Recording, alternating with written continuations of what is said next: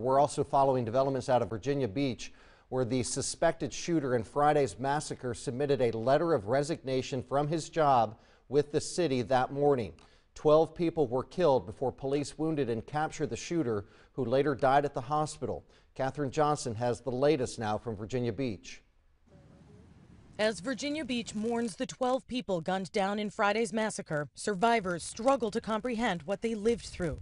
I'm still trying to process it all. During the attack, Christy Dewar was barricaded with coworkers in an office in Municipal Building number 2.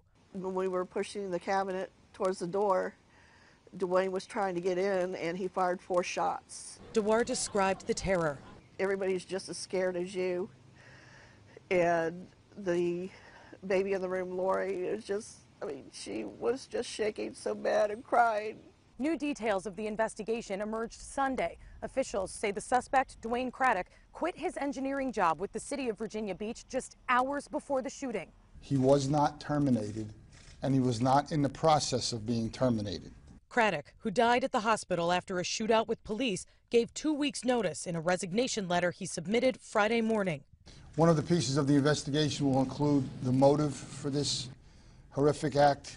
Authorities also revealed officers arrived on the scene just 2 minutes after the first call to 911. Police captured the suspect within minutes, likely saving an unknown number of lives. Catherine Johnson, CBS News, Virginia Beach, Virginia.